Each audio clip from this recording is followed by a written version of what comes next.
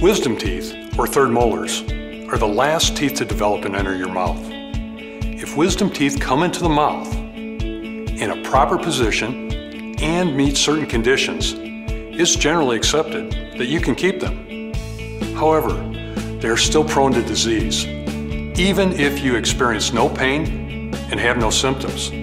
This is why the American Association of Oral and Maxillofacial Surgeons strongly recommends that third molars be evaluated annually from the time a patient is a young adult.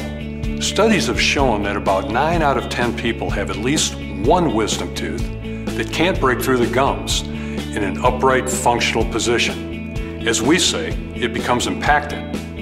If left alone, an impacted tooth can become infected or damage neighboring teeth. That can lead to gum disease and even the formation of cysts or tumors. By the time you feel pain or notice that something is wrong, it may be too late to prevent the problem. The tooth does have to be removed. It's better to do it when you are young and the roots haven't fully formed. There's less chance that the roots of the teeth will damage nearby nerves or other structures.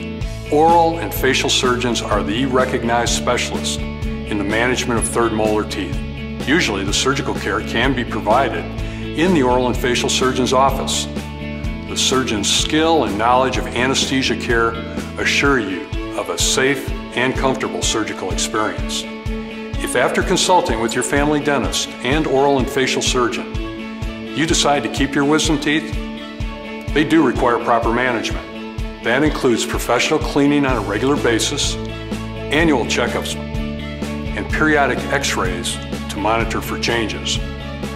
This will ensure the best possible oral health as it relates to your wisdom teeth.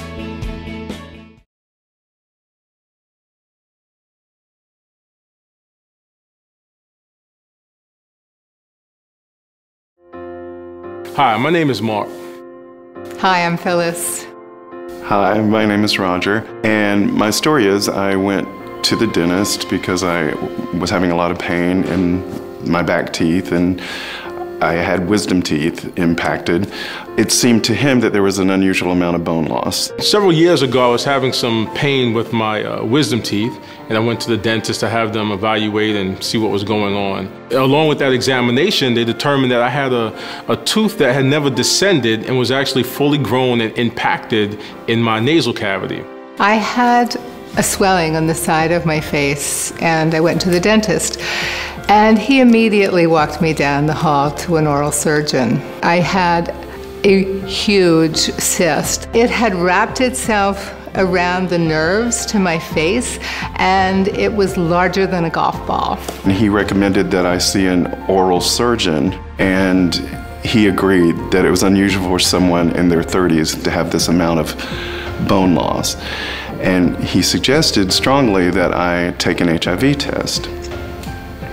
And so I did, and it turns out I was HIV positive, and the result was showing up in bone loss in my mouth, severe bone loss. After my general dentist referred me to this maxillofacial surgeon to talk about, possibly extracting this tooth, I had never even heard of a maxillofacial surgeon before this, so I was quite intimidated. He seemed pretty confident that he knew what he was talking about, and that put me at ease. The oral surgeon had equipment that the dentist did not have. He told me what had caused the cyst, that it was caused from the impacted wisdom tooth. He told me the severity of the problem, so he recommended that we do surgery immediately, which we did within, I believe it was a few days. There was a lot of sadness around losing my teeth and feeling HIV, knowing that I was HIV positive, and then to have such a wonderful experience with this oral surgeon, not only just the work that he did on my mouth, but the understanding that I could be healthy again, that he was encouraging me. I hate to think what would have happened if I'd never gone to the oral surgeon that day. Basically, he saved my face. I think the surgery went well. I have a smile that I'm proud of. In my case, it was really about saving my life. I would say to that oral surgeon today, thank you. Thank you so much for helping me understand about my own personal health and self-care. Thank you.